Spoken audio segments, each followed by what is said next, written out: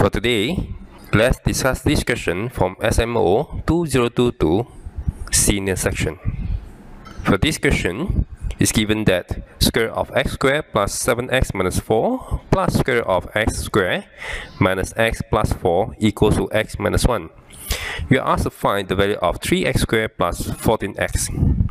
It is not advisable to square the both sides. Please have a try before you look at the answer. Pause the video now if you wish to solve it. Keep watching the video once ready.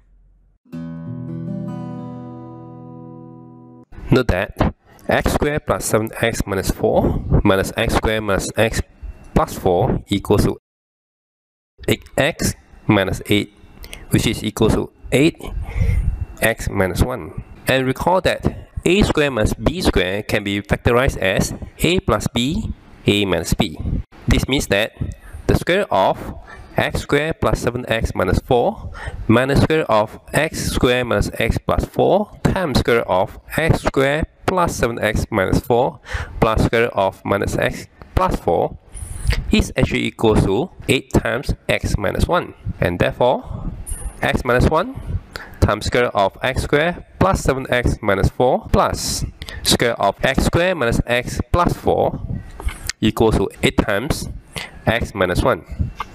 And therefore, square root of x squared plus 7x minus 4 plus square root of x squared minus x plus 4 equals to 8.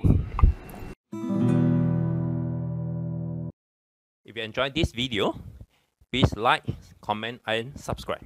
Now, together with the condition that square root of x squared plus 7x minus 4 minus square root of x squared minus x plus 4 equals to x minus 1, we can add these two equations, and this will give us 2 of square root of x squared plus 7x minus 4 equals to x plus 7.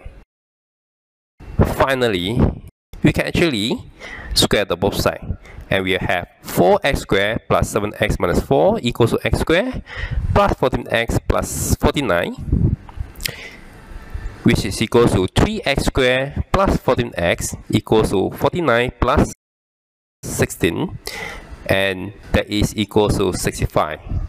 Let's look at the question. We actually want to find the value of this 3x squared plus 14x, that is equal to 65. So this means that the answer for this question is 65. That's all for today's question. I'll see you again next time. Bye bye.